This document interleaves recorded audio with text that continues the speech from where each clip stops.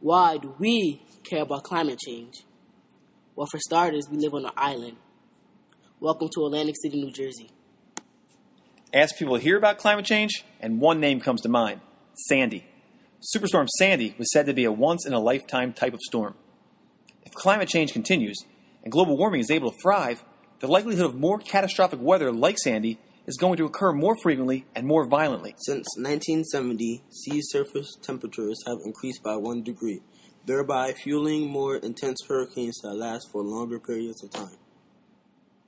Hurricane season runs from June to November, but if climate change continues, we may have a longer hurricane season, and nobody wants a hurricane for Christmas.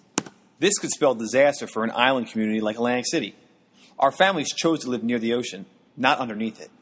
With melting ice caps, rising waters, warmer humid air, stronger storm surges, eroding beaches, global warming could one day destroy our city. How are we reducing carbon pollution? By shrinking our carbon footprint.